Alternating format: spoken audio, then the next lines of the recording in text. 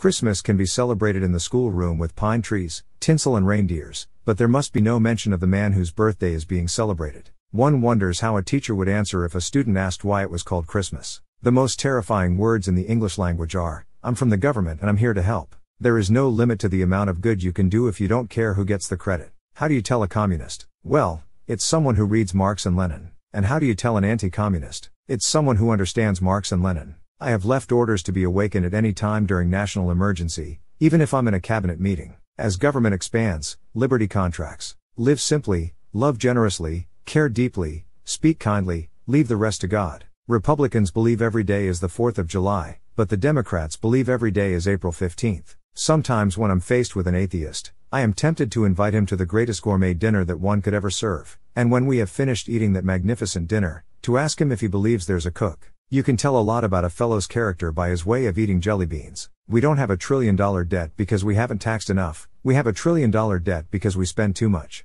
We must reject the idea that every time a law is broken, society is guilty rather than the lawbreaker. It is time to restore the American precept that each individual is accountable for his actions.